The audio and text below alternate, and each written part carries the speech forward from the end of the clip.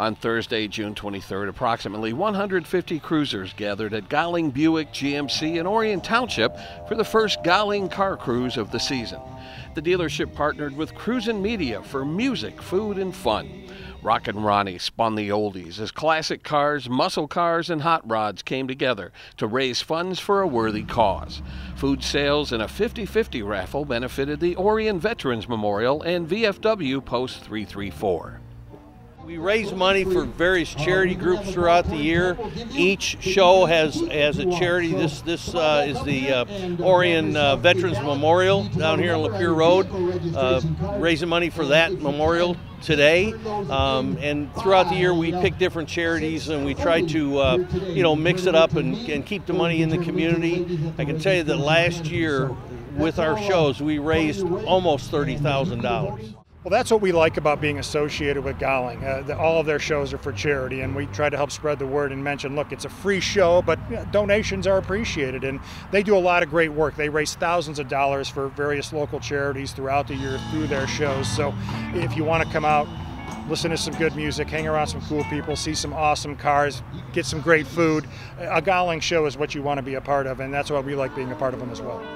You know, it's even hard to say what Golling does for the veterans, but not only the Orion Veterans Memorial, it's the VFW Post 334 that's being honored today too. So it's a big deal for us to come down here and be a part of this program. They're even supplying the cooks for this food, and they give us all the food.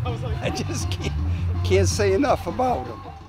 The cruise was just the first of many scheduled for the 2022 season. On July 16th, the fun moves to Friendship Park to raise funds for Miracle Field, where those with special needs can play ball without obstacles. On July 30th, the streets of downtown Lake Orion will be closed for the annual Kids and Cops Cruise, which benefits the police department's Shop with a Hero program.